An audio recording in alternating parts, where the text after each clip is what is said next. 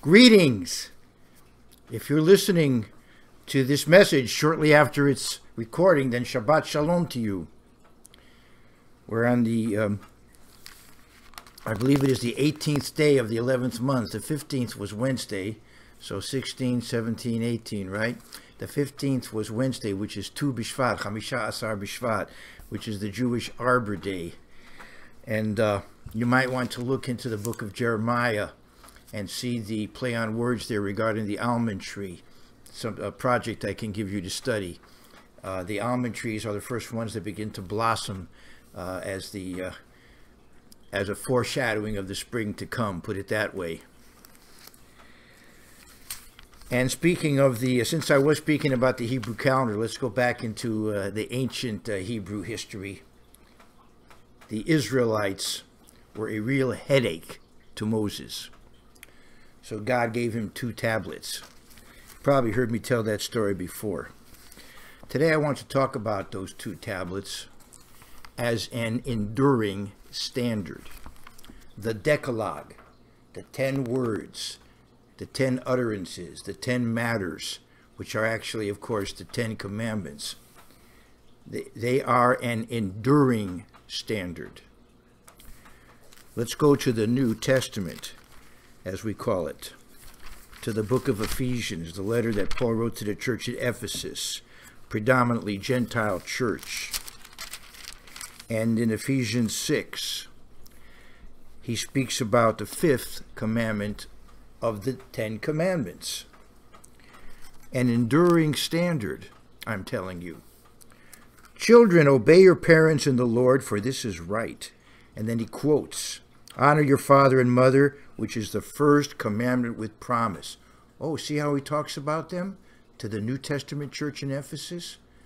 The first commandment with promise, that it may be well with you, and you may live long on the earth. I'd like to go back to Exodus 20. And there was a time when this would not be really much of a debatable proposition. Even if you looked up today the 10 Commandments in Wikipedia, you'd probably find that the 10 Commandments are basic to Judaism and Christianity. They are a basic part of judeo-christian civilization. Now, I realize that there were some Bible-believing Christians, we could call them, who believed 9 of them were valid for the New Testament, and the 4th one had been somehow spiritualized. But at least they would all agree on 9 of them. But generally speaking, the Judeo-Christian tradition would have applied all 10 of them to contemporary life in various ways. And if you go through the history of the Western world, let's go to fairly recent history. Back in the 1920s, a very, as far as I know, a very powerful movie was produced called The 10 Commandments, and then it was remade in modern form in 1956. I believe Cecil B. DeMille did both of them, but the modern one is one that's had a major impact. It's an iconic movie. And the 10 Commandment movie, which goes on, we have a lot of fun with it because we saw it one time in a beautiful place to see a movie. We were on Sunset Boulevard, and there was what did we call it, the Cinerama Dome? And when we lived in Southern California, occasionally we went there, and to see the 10 Commandments in that kind of setting was quite dramatic. But the audience was basically a religious audience, but they also were a fun-loving audience. So Cecil B. DeMille comes out in the beginning of the movie, and he says, this movie will take 3 hours and 42 minutes. And then he says, there will be an intermission, and people are applauding. But that was a long movie. But how did it end? It ended with so they were written, so they shall be done. Now, that was in the 1950s America. That was the basic culture of America. People thought you ought to do the 10 Commandments, whether or not they were living up to it. But it was part of the culture of that day, those happy days, you could say, of the 50s. So they were written, so they shall be done. Now, in more recent years, a liberal Jewish pundit, Ted Koppel, gave a speech in 1987 at the Duke University commencement, and he talked about the 10 Commandments, and he said they were not the 10 suggestions, and he spoke very eloquently about them, and you could look it up. And then in later years, a couple of Jews who are famous for their radio talk shows, among other things, wrote about the Ten Commandments. Dr. Laura Schlesinger wrote a book about them, and then later on, more recent years, Dennis Prager wrote a book about them. He also has a very fine lecture series that you can watch. Now, I don't agree with everything, particularly, I mean, I haven't seen everything, but I have certain disagreements with how he understands the third one, but I still would certainly recommend, from what I've seen of his talks, you know, something to look at. And again, you know, this is something that is very much is still a part of popular culture, although I would have to say their general acceptance and popularity as a standard moral, how should I put this, moral imperative has been to some degree diminished. And I think I know why, and I'll get to that after a while. Now, when I was a teenager, I was in a very exciting discussion group, and we had all kinds of beliefs there. And in those days, we were perfectly honest with what we believed. We didn't hide it. You know, now, I don't want to get into contemporary political life. I'll restrain myself. I'll just say back in the 60s, when I was a teenager, we were wide open about our views, and we had all kinds of people in that group. And one time we were meeting at the home of a liberal Jewish family, and the mother of one young lady who was in the group began to, in effect, pontificate to the teenage audience that was there. And she said to us, as many a liberal Jew would say then and now, she said to us, I'm not saying you have to believe in God, but you have to believe in the Ten Commandments. Now, what did she mean by that? She meant that the Ten Commandments were a basic moral code, universally applicable, worth keeping. Now, you could say, how could an atheist believe that? Well, I think the way an atheist would keep the first couple of commandments is by not deifying an institution, a person, you know, not making a god out of something human. And the Sabbath is honored by some secular people in the sense that they do not work that day. They rejuvenate themselves. They do educational and cultural activities or recreational activities within certain bounds that are more their relaxing in connection with nature and so on. There are some secular Sabbath keepers, although I think their number too may be diminishing in this age where people kind of very much line up in a partisan way, either very religious or very anti-religious. But in any case, the idea of keeping the Ten Commandments back in the 60s, which was a very radical time, a very revolutionary time, nevertheless, it was still pretty much standard, accepted. Yes, this was a moral code. The Supreme Court of the United States has the Ten Commandments on the building of the Supreme Court in Washington, D.C., in our capital, and so on and on I could go. But as I also have said, in this day and time, I'm speaking in 2018, the Ten Commandments are not quite as generally known and as generally accepted as a basic standard. But for those of us who believe in the Bible, for those of us who are more associated with our Judeo-Christian heritage, they are indeed an enduring standard. The Ten Commandments are in force. They've always been in force, for that matter. And if you could read the early parts of the Bible, you read the book of Genesis, you'll see, that it's wrong to lie, it's wrong to steal, it's wrong to commit adultery. And the Sabbath is found in the very early verses of the Bible. Back there, the way most Bibles are broken up in chapters. I'm beginning the second chapter of the Bible, and I see it in the second verse. The Sabbath is mentioned.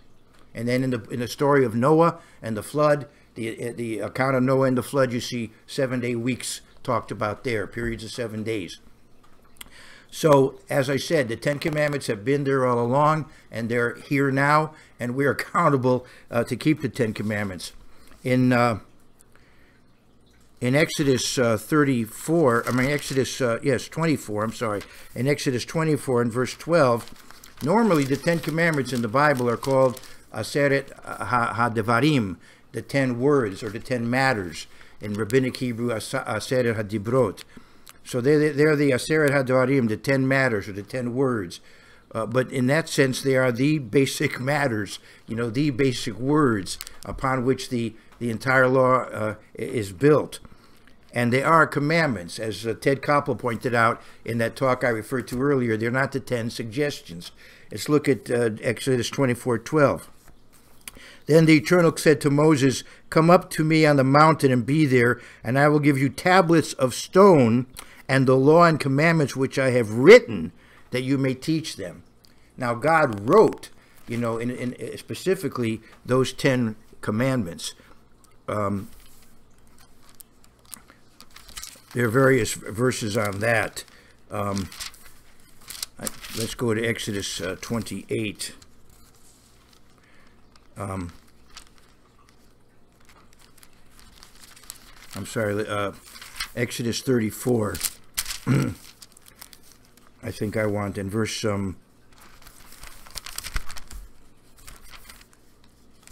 28. Let's go to Exodus 34 and verse 28. So he was there with the Eternal 40 days and 40 nights. He neither ate bread nor drank water, and he wrote on the tablets the words of the covenant, the 10 commandments. But if you go back to verse 27, then the Eternal said to Moses, "Write these words, for according to the tenor of these words, I have made a covenant with you and Israel."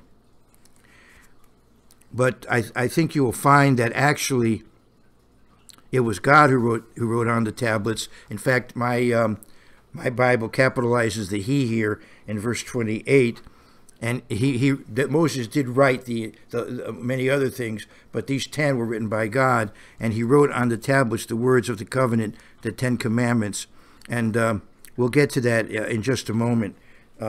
There's a verse which says that they were written with the finger of God. I'd like to go to Deuteronomy 10 and verse 4.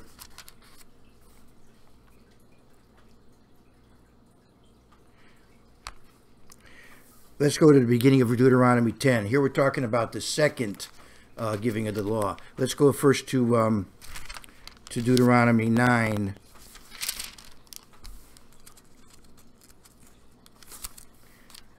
Why don't you look up where it says finger of God, written with the finger of God? Find that verse and let me know. There is a verse where, no, it's in Exodus and Deuteronomy, where we find that the 10 commandments were written with the finger of God. I want to go to Deuteronomy 9 and verse 9. But they are written with the finger of God. I'll read you that verse. But Deuteronomy 9 and verse 9. When I went up into the mountain to receive the tablets of stone, the tablets of the covenant, which the Eternal made with you, then I stayed on the mountain 40 days and 40 nights. I neither ate bread nor drank water. Then the Eternal delivered to me 2 tablets of stone, written, here it is, I found it, where you don't have to look it up, written with the finger of God. This is Deuteronomy 9 and verse 10. Written with the finger of God. So, yes, Moses wrote a lot of material, but these 10 commandments were written with the finger of God. Then the Eternal delivered to me 2 tablets of stone, written with the finger of God. And on them were all the words which the Eternal had spoken to you on the mountains from the midst of the fire in the day of the assembly. And if you look back at that moment in Exodus 19 and 20, it was so dramatic, so powerful. God revealed himself in a very special way on Mount Sinai. It was obvious that here was a critical moment in the history of the human race, where a particular people were given the 10 commandments to preserve and to keep, and then to serve as an example to the rest of humankind.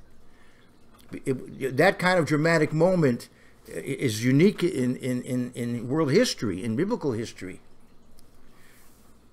So you see the importance of the 10 commandments. Now, if you go back then to the 10th, or go ahead to the 10th chapter, we see that Moses broke them. There's a riddle. Who in the Bible broke all the 10 commandments at one time? Moses. But it's not funny though. He saw a terrible atrocity going on.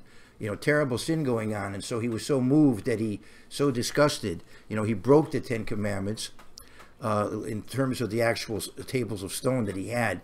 But then God restored them, and then they were put into the Ark of the Covenant. So in chapter 10, then Moses discusses Deuteronomy is where he's discussing the history of the period in the wilderness, the giving of the law, their sins, and then the renewal of the 10 Commandments.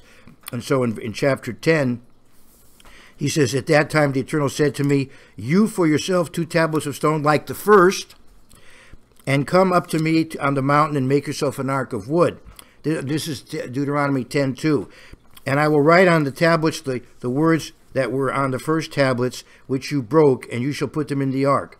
All right, so he says, "So I made an ark of acacia wood, 2 tablets of stone like the first, and went up to the mountain, having the 2 tablets in my hand. And he wrote," God, "and he wrote on the tablets, according to the first writing, the 10 Commandments which the Eternal had spoken to you in the mountain from the midst of the fire in the day of the assembly, and the Eternal gave them to me." Now they were the tables of the covenant. In other words, the covenant that God made with the people of Israel, the Sinaitic covenant, the Mosaic covenant, was based particularly on the 10 Commandments. Now that was what you might call what the Bible calls the Old Covenant. But what is the New Covenant all about? It's about our internalizing those commandments. It's about our having the understanding of those commandments in a deeper way, a more profound way, and then also a more profound desire to obey. It's about changing our minds. As Deuteronomy 5 says, I'll go there, when the 10 Commandments are repeated by Moses, we see then in Deuteronomy 5:29, "Oh, that they had such a heart in them that they would fear me and always keep all my commandments, that it might be well with them and with their children forever." That's the problem. The problem is with the people of Israel. They were carnal. And in order to properly obey God, we need to be converted, have converted minds. That's what the New Covenant is about, the New Testament as it's called. And I want to go to Jeremiah 31 and verse 31. 31:31. You ought to remember it. 31:31 of Jeremiah. "Behold, the days are coming, says the Eternal, when I will make a new covenant, Brit Chadashah, with the house of Israel and with the house of Judah." Ikini Theotheki in the Greek, the new covenant. "Not according to the covenant that I made with their fathers in the day that I took them by the hand to lead them out of the land of Egypt. My covenant which they broke, though I was a husband to them, says the Eternal." And then he goes on and talks about the new covenant. What does it involve? "But this is the covenant that I will make with the house of Israel and after those days, says the Eternal." And by the way, yes, he does make it with the house of Israel. And initially it was offered to the Jewish people, who were the only Israelites around who knew who they were and whom the world recognized as such. But then it went to the entire world. Now when Jesus Christ returns and sets up his kingdom in Jerusalem as the capital of his kingdom, the first nation converted in mass will be the Israelitish nation, and then from there the rest of the world will come to be converted. We will have at first a triple alliance between Assyria, Egypt, and Israel. You can read about it in Isaiah 19. So in the future, in the kingdom of God, in the world to come, when Jesus Christ returns, the first nation converted in mass will be the nation of Israel. However, in the meantime, in these 2 millennia, however long it takes till Jesus Christ returns, we understand the church is universal, worldwide, and interethnic, and whoever God calls, whomever he chooses, the various nations of the world, and then they become a spiritual Israel. They become spiritual Jews. Galatians 6:16, Romans 2:28, 29. And so we have a spiritual Israel preparing the way for the second coming of Christ, when the various nations will be converted, beginning with Israel. So right now, the Spirit of God is being made available, not based on ethnicity. And for that matter, even in the future, it won't be based on ethnicity. It just so happens that God is going to use the nation of Israel as an example, convert them first, and then convert all the others. He does want the whole world to be united in love and, with one God, one way of life, spiritually speaking, the way of life based upon his word. That way the world will know freedom, peace, prosperity. Anyway, in verse 33, but this is the covenant that I will make with the house of Israel after those days, says the Eternal. I will put my law in their minds and write it on their hearts, and I will be their God, and they shall be my people. So the 10 Commandments will become internalized. No more shall every man teach his neighbor, and every man his brother, saying, Know the Eternal, for they all shall know me, from the least of them to the greatest of them, says the Eternal. For I will forgive their iniquity, and their sin I will remember no more. So you see, the new covenant involves not just being able to obey God, but also being forgiven for disobedience. That's a part of it as well, critical to it. And that, of course, that is a relationship to God through Jesus Christ. So we do see the importance of the 10 Commandments, and that they are a basis of both the Old Covenant and the New Covenant. And in fact, when Jesus Christ goes on the mount, not Mount Sinai, but the mount in the land of Israel, where he gives what we call the Sermon on the Mount, he's expounding on the 10 Commandments. He in effect is giving the spiritual intent of the 10 Commandments. And as we see in Isaiah 42 and verse 21, he's fulfilling that prophecy. In Isaiah 42 and verse 21, when you go to the Sermon on the Mount, as it's called, Matthew 5, 6, and 7, you see really a fulfillment of Isaiah 42 and verse 21. The Eternal is well pleased for his righteousness' sake. He will exalt the law and make it honorable. So the full intent of the law is brought out in the teaching of Jesus Christ, the so-called Sermon on the Mount, where Mount Sinai is then taken to a higher level, you could say. Now, if we let's go back to Exodus 20 and take a look at it. He introduces it. I am the Eternal, your God, who brought you out of the land of Egypt, out of the house of bondage. So this applies to Israel, but we understand from a spiritual point of view, Egypt as a type of sin. We're in bondage to sin. You could look at Romans, the 6th chapter, and God frees us from the penalty of sin, which is ultimately eternal death. And then he goes on. So that's the introduction. Then we have these commandments. You shall have no other gods before me. And then how do we worship God? Not with graven images. You shall not make for yourself a carved image, any likeness of anything that is in heaven above, or that is in the earth beneath, or that is in the water but under the earth. You shall not bow down to them nor serve them. For I, the Eternal your God, am a jealous God, visiting the iniquity of the fathers upon the children to the third and fourth generations of those who hate me. So if you continue to hate God, the penalty persists and evidently is cumulative. If you persist in these sins, it gets worse and worse. The repercussions. There's more one could say, but that's at least a way to understand that. But showing mercy to thousands, to those who love me and keep my commandments. So as long as we obey God, the blessings are there, and they go on and on and on. They don't stop. They don't peter out. You shall not take the name of the Eternal your God in vain, which would seem like a light thing, but it isn't to God. For the Eternal will not hold him guiltless who takes his name in vain. It's not a light matter, even though in this day and time it seems to be considered such. But it's not a light matter. Remember the Sabbath day to keep it holy. In Exodus 16, Israel had revealed to them the Sabbath day, and it comes from week to week, so we remember it from week to week. 6 days you shall labor and do all your work. By the way, if you, let's put it another way, you would want other people not to want to steal from you, not to lie to you. You'd want other people not to want to take your life, and you'd want your employer, if you're a worker, you'd certainly want your employer to give you 1 day off, at least 1 day off a week. You wouldn't want to have a job where you don't get a full day off. But the seventh day is the Sabbath of the Eternal your God. In it you shall do no work, you nor your son, nor your daughter, nor your male servant, nor your female servant, nor your cattle, nor your stranger who is within your gates. For in 6 days the Eternal made the heavens and the earth. Going back to, as I said, to Genesis.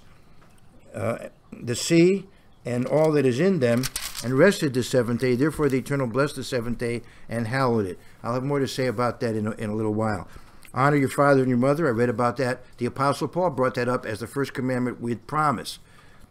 Honor your father and your mother, that your days may be long upon the land which the Eternal your God is giving you.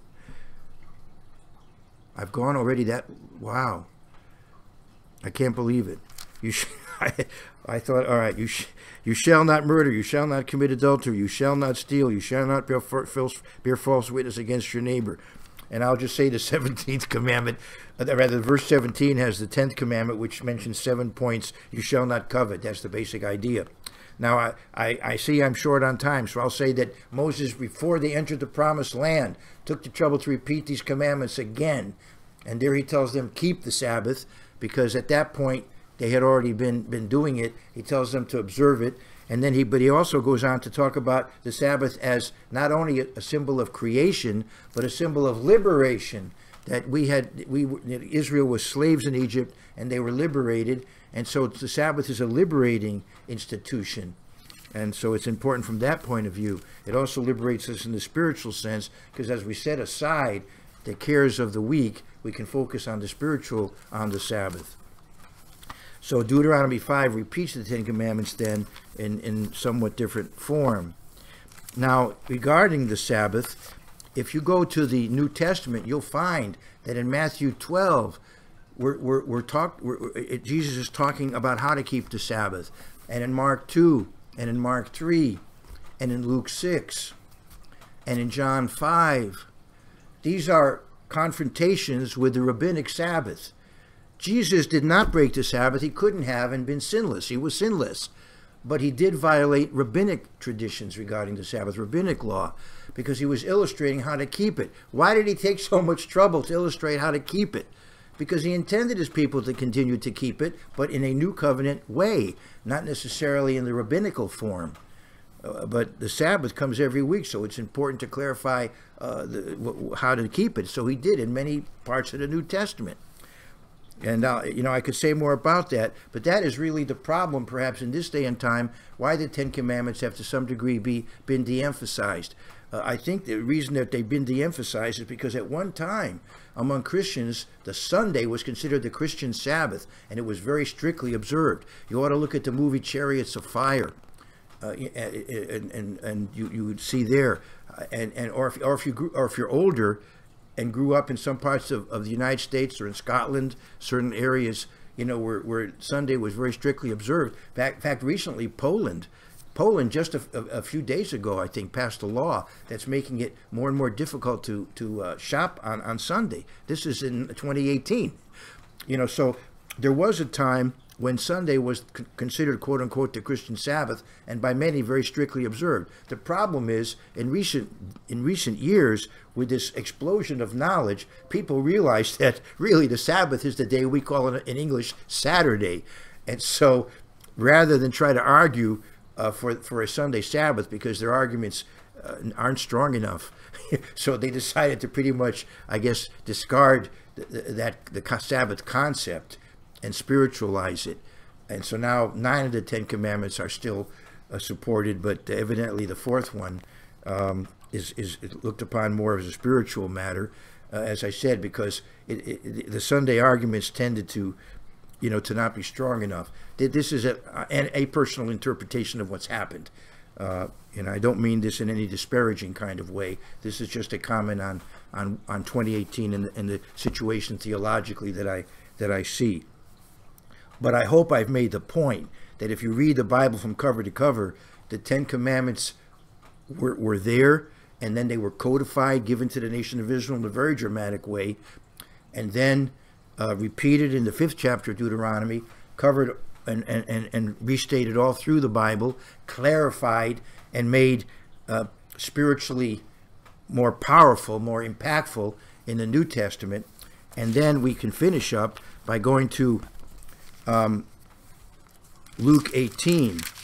You can find this account in Matthew 19, and you can find this account in Mark 10. Maybe that's easy to remember because we're talking about the 10 Commandments.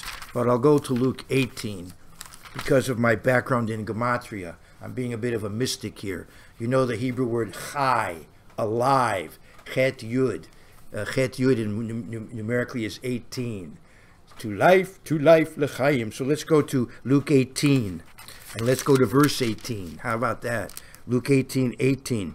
Now a certain ruler asked him, saying, Good teacher, what shall I do to inherit eternal life? So you know what he did. He quoted several of the Ten Commandments, and in this passage, then he said, "I've been doing that." Well, what do you think he meant when he quoted these commandments? Only these? You think that's what he meant? Now, you only have to keep these that I'm quoting. He's quoting enough of them so the man gets the idea what you have to do. You have to live according to the Torah, according to, to God's law. And so he said, I've been doing that. So then Jesus goes and says, you need to commit yourself to me.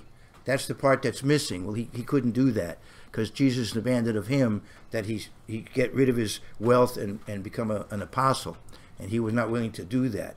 Now, Jesus doesn't ask that of us necessarily, but he does ask us to commit ourselves to him, to be Christian commandment keepers.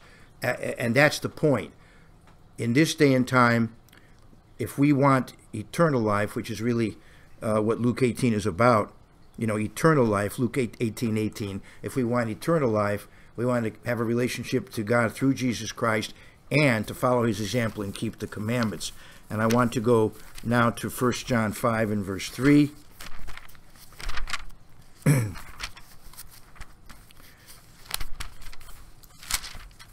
1 John 5 and verse 3.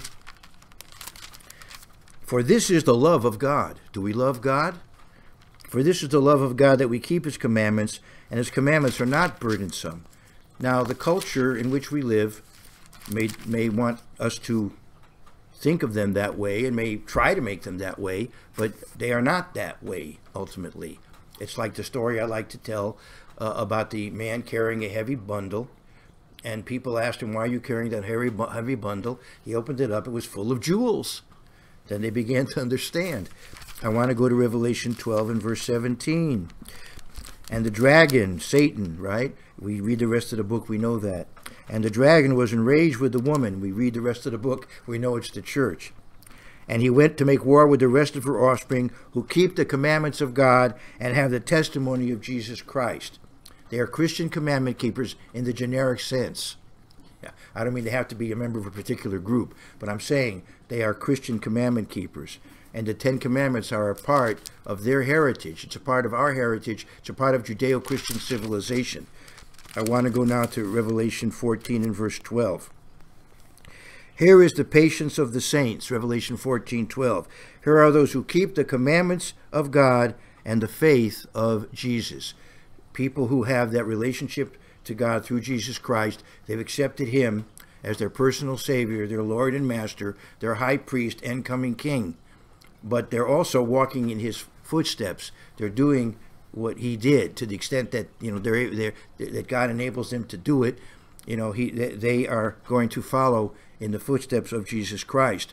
And Jesus Christ kept the Ten Commandments, and so should we. The Ten Commandments, the Decalogue, the Ten Commandments are an enduring standard. Now, if you want to communicate with us, we have a website, CCK153. We are on Facebook. We also can be written to by the old-fashioned post system. We're at the Church of Christian Commandment Keepers is at 52 Riley, R-I-L-E-Y, Riley Road, Box 153, Celebration, Florida 34747. So you can get involved with us via the website, via Facebook, or via post. And in any case, you can keep watching these messages, which I hope you will. All the best to you and yours.